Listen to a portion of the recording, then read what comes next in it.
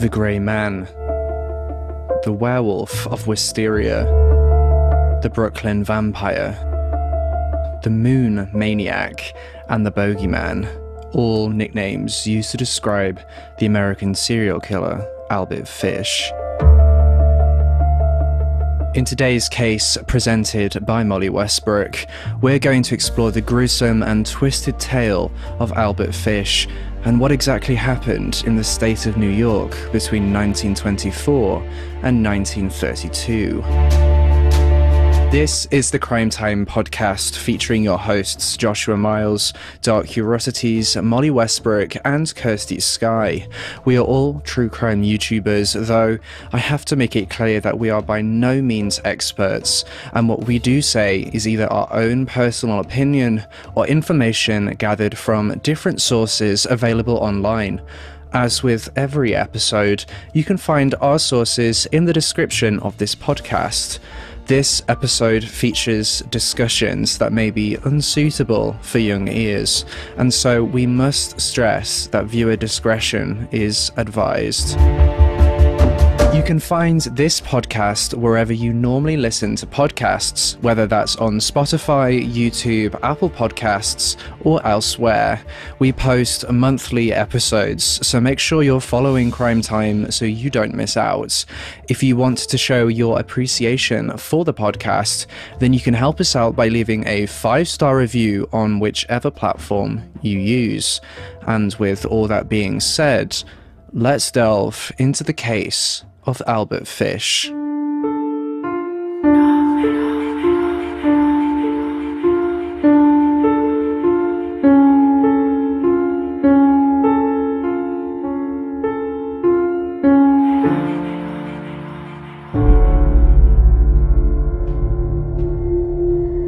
Okay, so today we are going to be talking about the serial killer Albert Fish, and before I get into the case, I feel like I should give a little warning to our listeners. We are going to be discussing cannibalism and the sexual assault and murders of young children, so very heavy stuff. Viewer discretion is advised. So American serial killer Albert Fish was born on the 19th of May 1870, and Albert Fish wasn't actually his birth name. His real name was Hamilton Howard Fish. His parents were Randall and Ellen Fish, and they were from Washington, D.C., and Randall was a lot older than Ellen. There was a 43-year age gap between them, and when Albert was born, Randall was 75 years old. Albert had 4 siblings, and the reason behind him changing his name to Albert was because he wanted to be named after another sibling of his who sadly passed away, and also because he was teased a lot by other children, because he spent a lot of his childhood in an orphanage, which we'll talk more about in a second. But during his time in the orphanage, the other children would make fun of his name Hamilton, and they would call him Ham and Eggs. So he wanted to escape this nickname and be known as Albert Fish instead. So the Fish family had a lengthy history of mental illness. Albert's sister had mental health issues. His uncle suffered from mania. His brother was held in a psychiatric hospital, and his mother Ellen used to suffer really badly with hallucinations, like I think it was visual hallucinations. And when Albert was 5, his elderly father Randall died from a heart attack, making Ellen a widow. And it was at this point that she decided to put her children into St. John's Orphanage in Washington, because she just couldn't cope, like financially or mentally, bringing up her children on her own. So they were put into this orphanage, and Albert's experience was horrific, to say the least. He was repeatedly abused and beaten several times by the caretakers, and the caretakers wouldn't just beat the children themselves, they would also make the children beat up each other. So a really horrible environment for children to grow up in. People believe that Albert's experiences in this orphanage was probably the main thing that shaped him into the monster that he became later in life. But something changed in Albert after a couple of the beatings in this orphanage. At first he hated them and he would dread them, obviously. But eventually he started to enjoy them and he would look forward to them. In fact, the pain from these beatings actually brought him some sort of sexual pleasure. It turned him on, which we'll talk more about a little bit later. In 1880, when Albert was 10, Ellen, his mother, got a government job, so she was on a good wage, and this meant that she was able to take her children out of the orphanage and take care of them herself. However, by this time, it was too late for Albert, really. His time in the orphanage had changed him and he was a completely different person when he left. It changed his mentality. About 2 years later, when he was 12 years old, he became friends with a young telegraph boy, and this telegraph boy was a bad influence on young Albert. He persuaded him to do things like eat his own feces and drink his urine, and he would take Albert to public bathhouses where the two would just spy on other young boys and watch them undress and bathe themselves. And this was when Albert was 12 years old. So in 1890, Albert was 20 years old and he started working as a male prostitute to earn his money. And at the same time, he was also sexually assaulting young children, mostly young boys. He was a paedophile and he would lure children away from their houses and molest them and torture them and rape them. And he did this for many years until 1898, because by this point he was actually married to a woman named Anna Mary Hoffman and he had 6 children with her. And when Albert had his own children, he decided that he wanted to change. He wanted to live a normal, respectable life. He knew that what he was doing to other young children was really wrong and he tried to stop. But as you can probably guess, this didn't last long and he started sexually assaulting young boys again. He also developed a fascination with penis bisection, or penile bisection, I think it's pronounced, and sexual mutilation. And in the year 1910, Albert was in Wilmington in Delaware, and he began a relationship with a 19-year-old boy named Thomas Kedden. By this point, by the way, Albert was double Thomas's age, so he was around like 40, and Thomas was 19, and Thomas was therefore quite impressionable and I suppose gullible, and so most people believe that Albert took advantage of him and forced him into a relationship. And then one day Albert took Thomas to an old farmhouse, and for the next 2 weeks he kept him there and he tortured him. Thomas was tied up, and at the end of these 2 weeks, Albert Fish cut off half of his penis. And when Albert later recalled this assault, he said, quote, "I will never forget his scream or the look he gave me." And Albert's plan was to murder Thomas. He wasn't originally going to let him go. He was going to murder him, and he wanted to take his dead body back home with him. But he didn't kill him in the end because at the time the weather was really hot. It was like a month in the summer and he thought that the meat would spoil. So instead he just left Thomas there in the farmhouse after he poured peroxide over his wounds and gave him $10. $10. Okay. $10 for half of his penis. I know.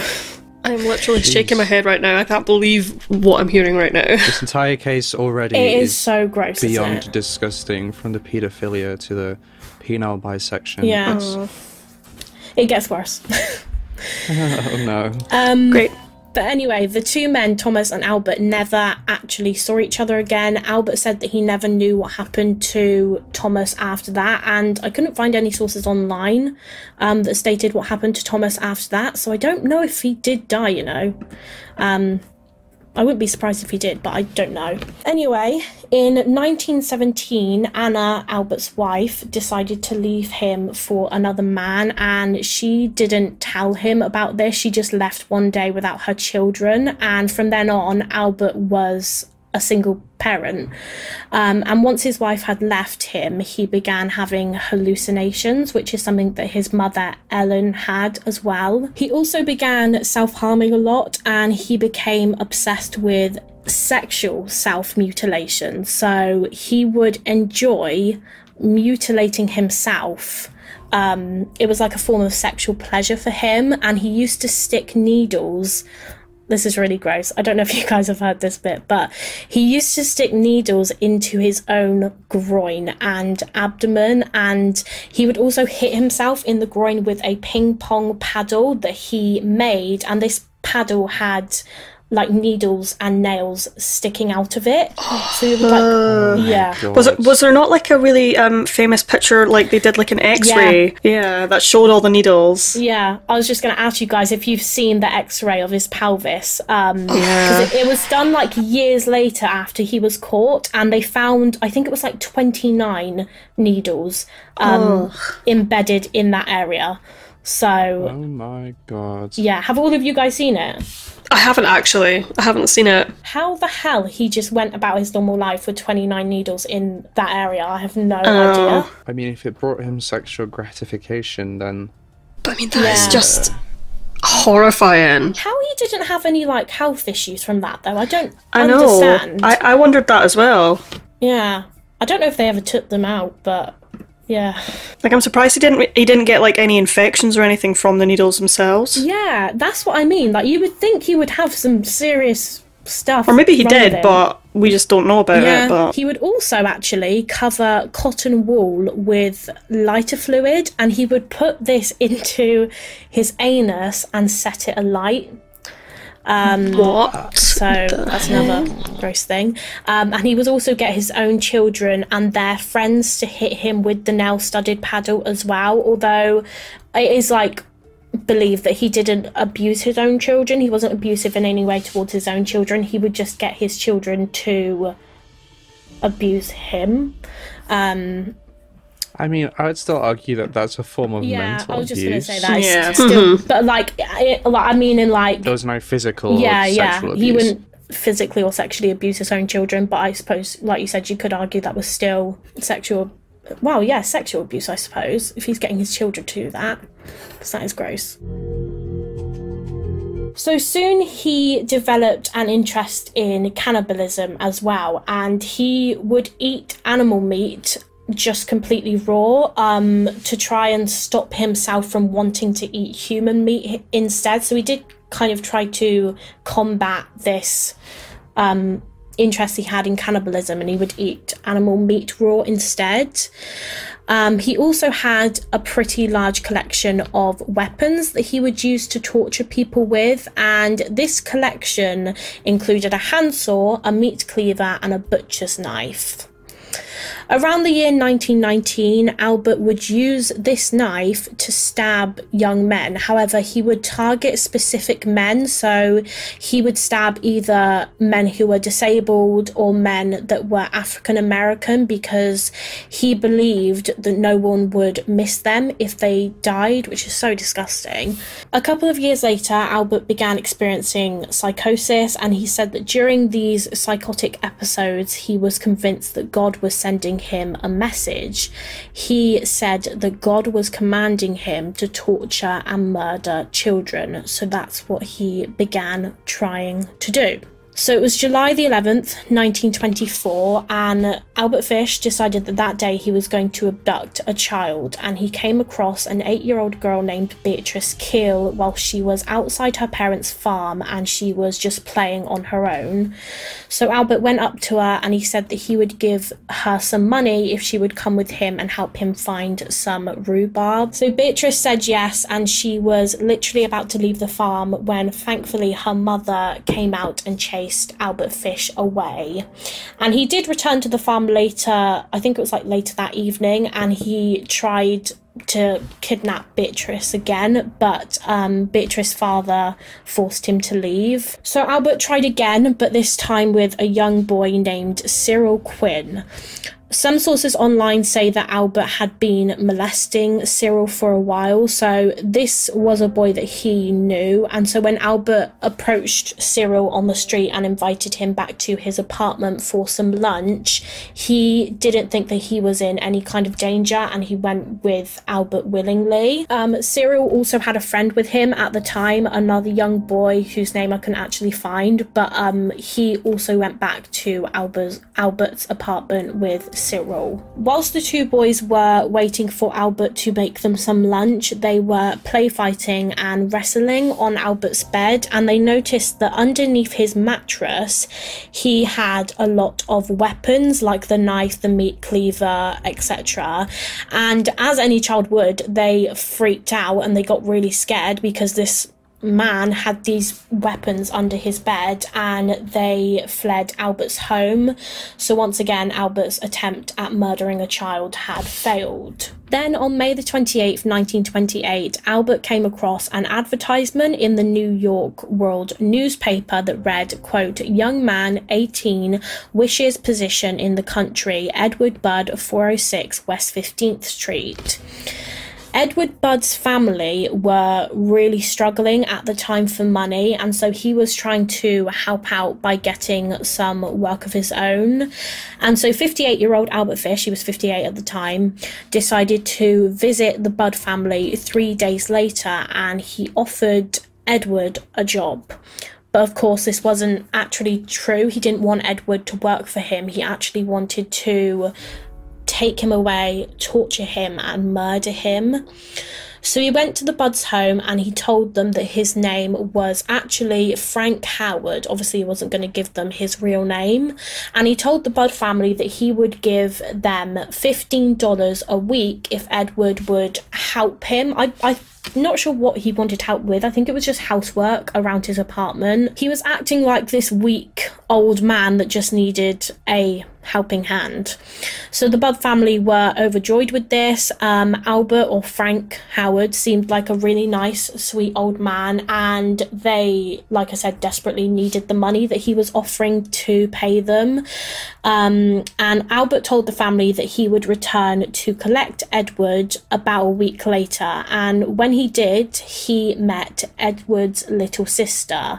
Her name was Grace Budd, and she was 10 years old. And as soon as Albert met Grace, he decided to change his plan. At first, he was going to take Edward away and kill him, but he decided in that moment that he wanted Grace instead. So he told Grace's parents that he had to leave to go to his niece's birthday party, and he said that Grace could go with him if she wanted to. And of course, she was a 10-year-old girl. She wants to go to a birthday party. So after some convincing, her parents said yes. So Albert left with Grace, and he told them that he would return with her that same day, but he obviously didn't, and the Budd family never saw Frank Howard again, and they never saw 10-year-old Grace again. The family contacted the police and told them all about this man, Frank Howard, but of course this was 1928 and Albert had given them a fake name, so it was going to be so hard for the police to find this man. But they began an investigation anyway, and one man, his name was Charles, was arrested on suspicion of Grace's murder. I believe it was actually his wife who turned him in for some reason, but of course he wasn't Grace's actual killer.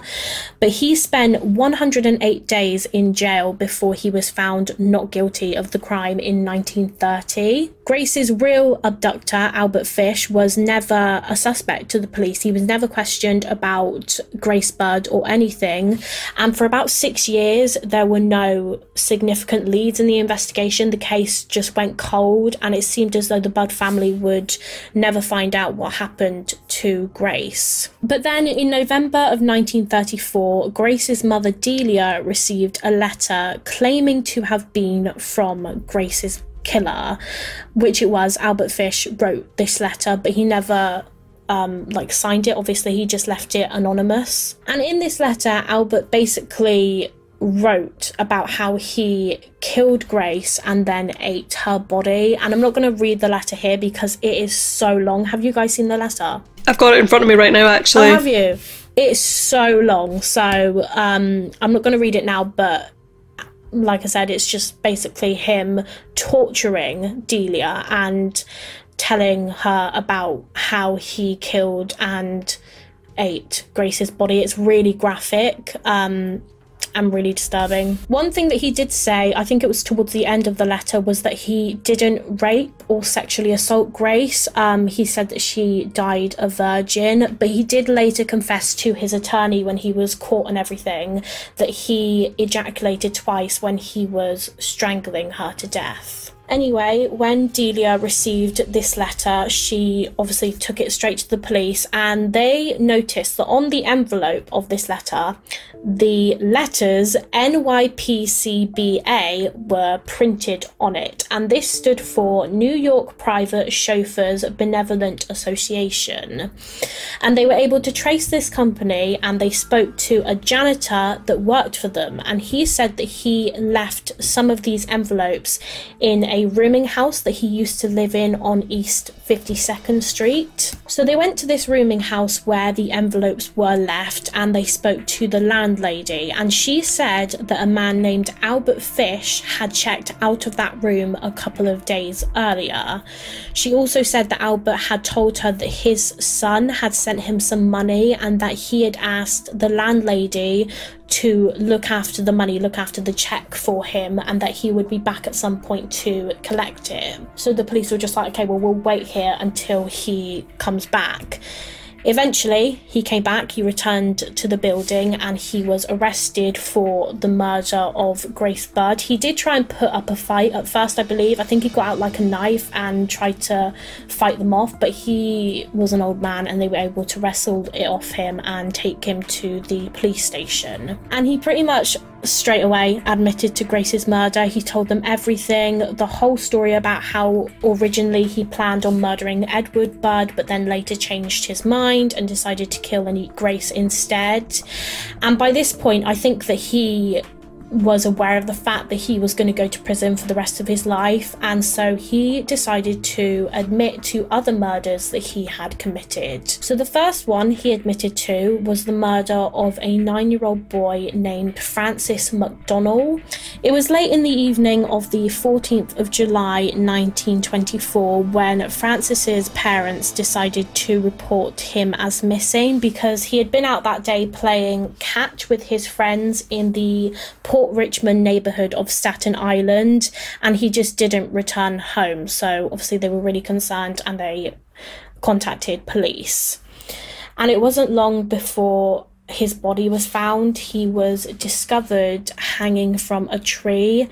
He had been sexually assaulted and then he was strangled to death with his own suspenders. Albert said that he did attempt to castrate Francis, but he heard people approaching the scene when he was about to do this, and so he just left.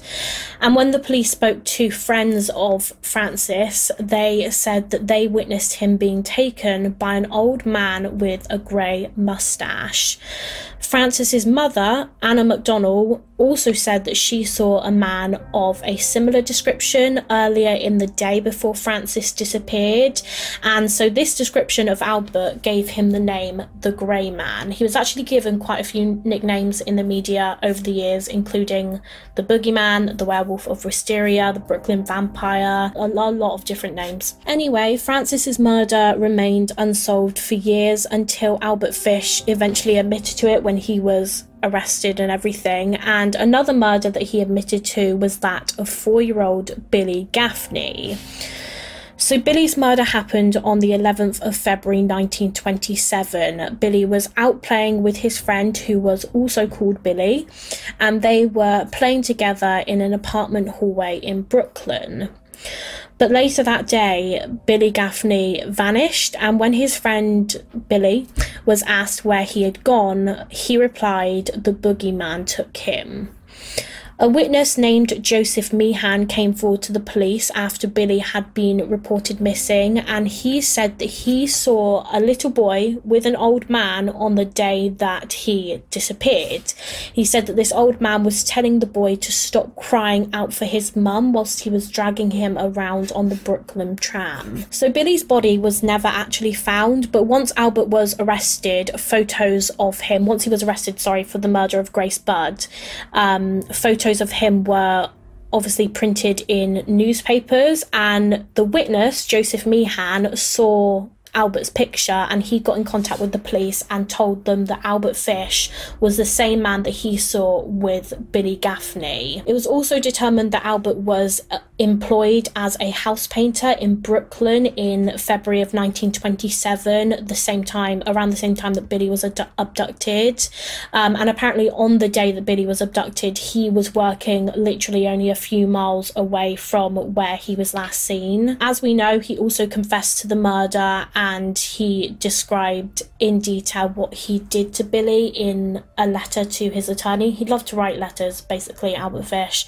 He would brag about his murders in letters. This letter is also available to read online, but again, I'm not gonna read it. He does describe in it how he killed Billy, and he describes how he drank Billy's blood, which is why one of his nicknames is the Brooklyn Vampire. But yeah, he basically says in this letter how he murdered him, cut him up, cooked his body parts, and then ate them, which is probably why his body has never been found. So Albert's trial started on the 11th of March 1935 in White Plains in New York, and it lasted for about 10 days, and he decided to plead not guilty by reason of insanity. Like I mentioned earlier, he claimed that he heard voices from God telling him to kill these children. Eventually he was found guilty anyway, and his sentence was the death penalty. He was sentenced to die, and he was executed on the electric chair on the 16th of January 1936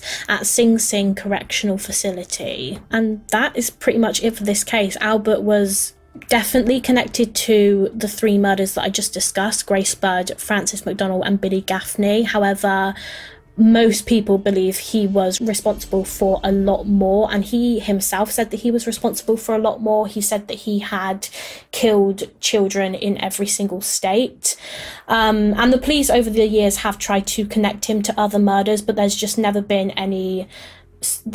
enough sufficient evidence to charge him with any other disappearances.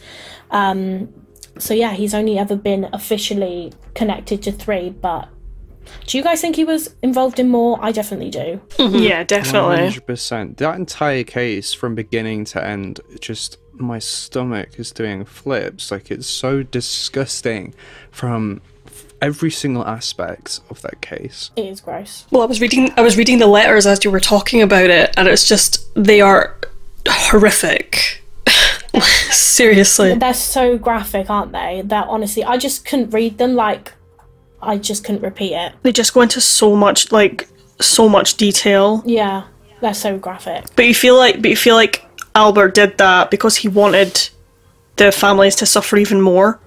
Yeah. You know? And he probably personally got a thrill from it as well. But I mean, it's one of the most disgusting cases I've ever heard, to be honest. It is I hadn't heard of this case until, because I obviously covered it on my channel, but I'd only heard of it about a week before I covered it when someone requested it to me, and I was just like, how the hell have I never heard of this guy? He is disgusting. I think I'd heard of I'd heard of Albert Fish, but I didn't know like the sort of details about it. Yeah, I knew very little about it. I think I'd heard of it once before, but I didn't know like all of the details. The case just progressively gets worse and worse and worse worse. Like, it starts out bad. Oh, just when you think it can't get any worse, yeah. It's really gross. That is the case of Albert Fish.